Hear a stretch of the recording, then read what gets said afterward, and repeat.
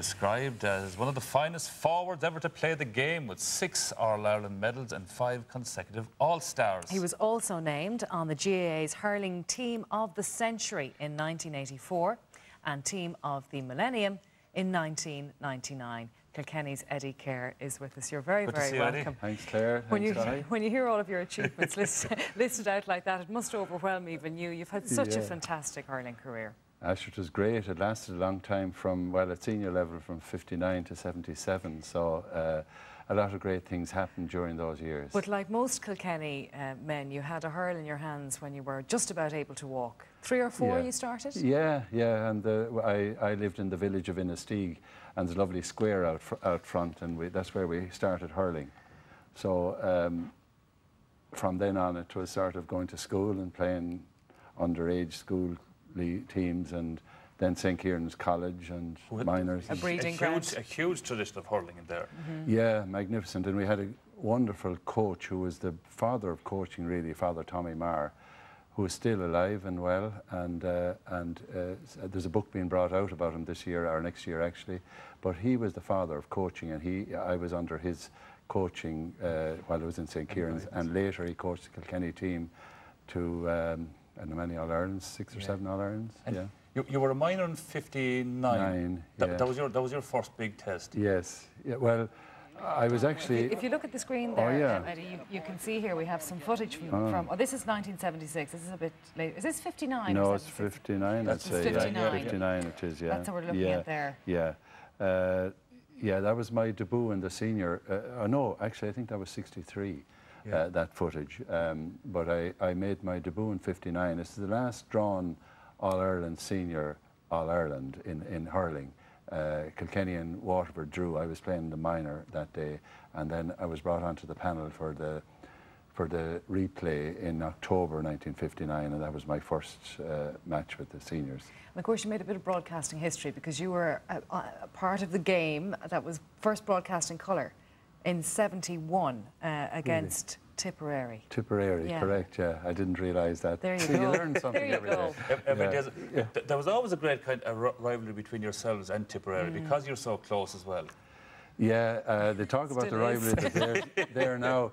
They should have experienced the rivalry in the 60s. It was terrific, but all those guys are great friends, or great friends now, and in fact, a great man who died there, John Doyle, with 8 All-Ireland medals, a great hero of mine.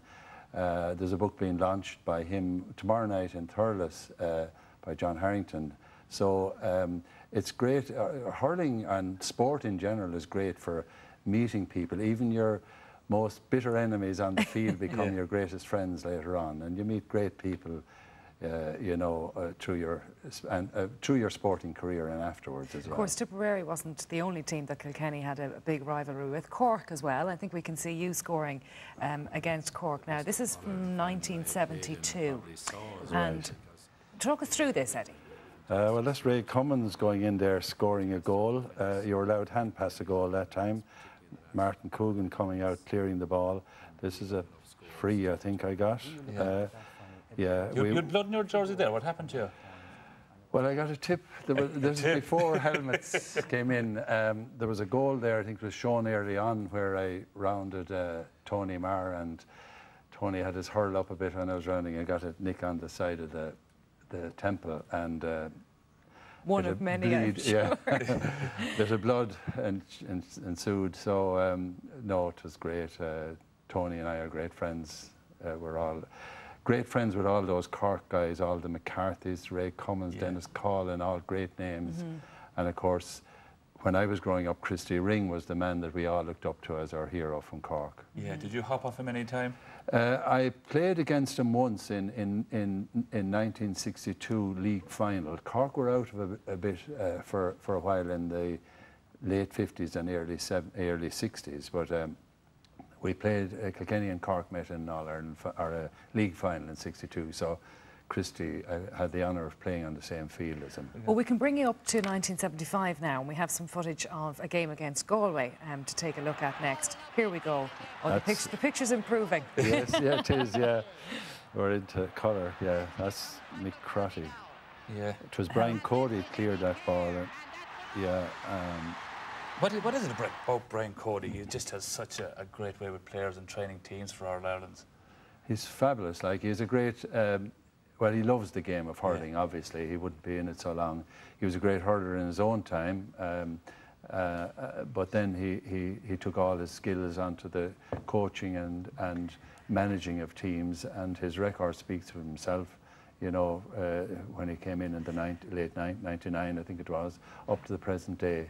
Fantastic record. Will you tell us about your meeting with Muhammad Ali? Well, Muhammad Ali was fighting Al Blue Lewis in Croke Park, and I think they were doing a bit of publicity for the fight. And we were playing in the All-Ireland final that year, so they asked me out to do some publicity shots where he was staying, and I was supposed to go out and show him how to play hurling. So I met him before, and he was lovely, quiet guy, totally different from what you'd expect. And I met him, and he said, "I've seen your game on television." He said, "That's a tough game." And I was thinking of him going in with Sonny Liston and Joe Frazier and stuff, you know. But so we did a few little skills. I was trying to show him how to rise the ball and hit the ball. And then he came up to me, because the press were all around. He said, "Put on a show now for this." He whispered to me, and he started attacking me with the hurl. So we had there's a few great shots of the. So I got him to sign that hurl, and I'm sure it's the only hurl in the world. I'm sure it is. Muhammad Ali. Precious item. Yeah. Martin Roach emailed us to say that you're one of the best hurlers that he has ever witnessed on the field of play. So that's very nice to hear. Lots of people delighted. I wonder if he's from Tipper, Cork. I wonder. What's your involvement with the GAA now? I mean, obviously you're in retirement and you're enjoying great health. We had a chat earlier on. You're in good form. So do you just watch the game now as everybody else, or do you have an involvement at all? Well, I'm vice chairman of the Kilkenny GAA Supporters Club. I go to watch all their training sessions and their matches, of course. I'm involved in our own club, but not at a hurling level now. We've built a community centre in Innisteague, and in the rural part of the parish we've done a big job on the pitch there.